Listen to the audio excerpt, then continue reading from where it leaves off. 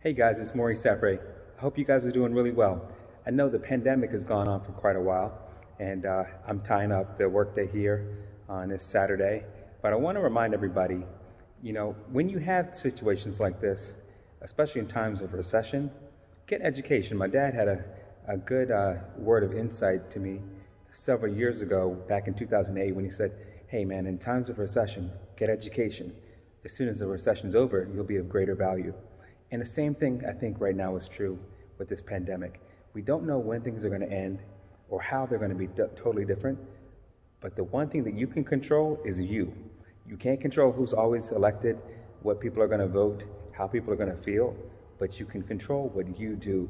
So ask yourself, what are you really teaching yourself on a regular basis? Can you really say that you learn one new thing about your field or career every day or even every week? Right? So there's a lot of people who want to change jobs, change industries, or start making a lot of income. But what can you offer?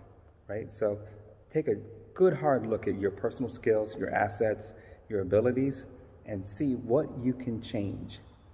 You can't always change the circumstances, but you can change you. Be prepared.